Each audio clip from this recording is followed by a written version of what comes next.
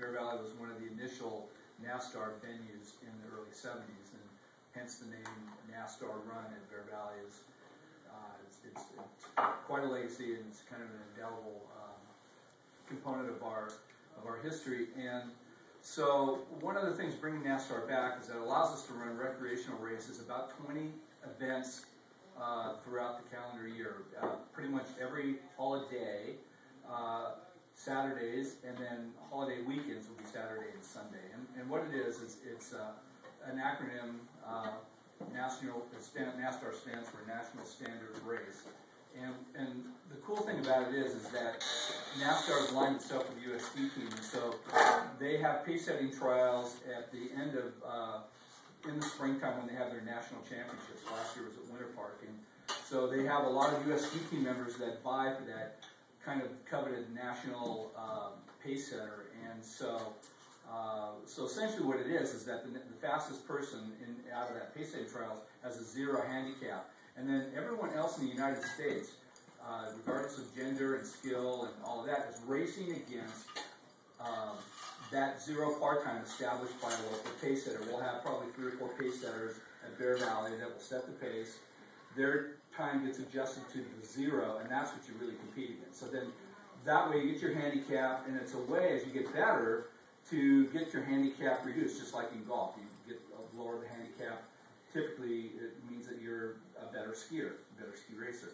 So we're going to be, and this is being run through the, in conjunction with the mountain, this is being run through the Bear Valley Snow Sports Education Foundation. So the proceeds of this is going to go to the foundation, which will be hopefully a revenue-generating element for the foundation.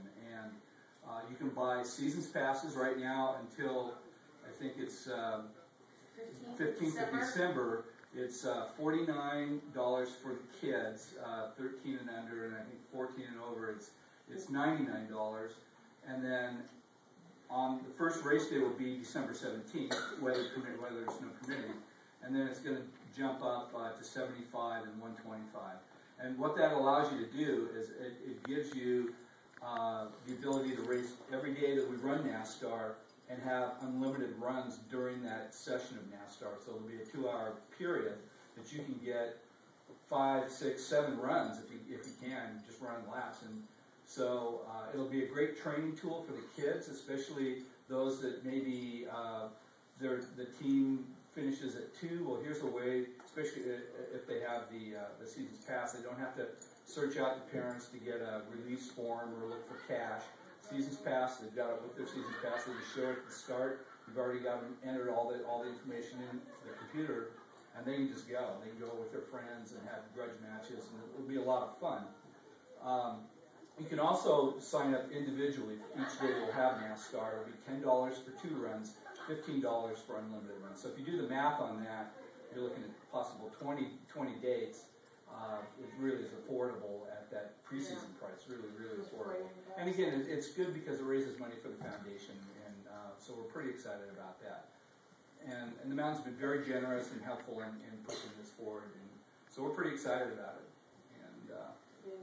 And then again, if you have kids that race and maybe they don't go to championships, or especially with some of the older kids, if they don't qualify for JOs, the NASTAR National Championship is like going to the Olympics. It's 1,000 competitors, multiple venues. They'll have 10 different race courses going, and kids that age, guys my age and a lot older, and it's just a hoot. And they have great parties. It's a lot of fun. So those kids that maybe can't make it but really want to go to a world-class event, if they have a chance to qualify to go to the Nationals. So it's kind of fun. Where was it last year?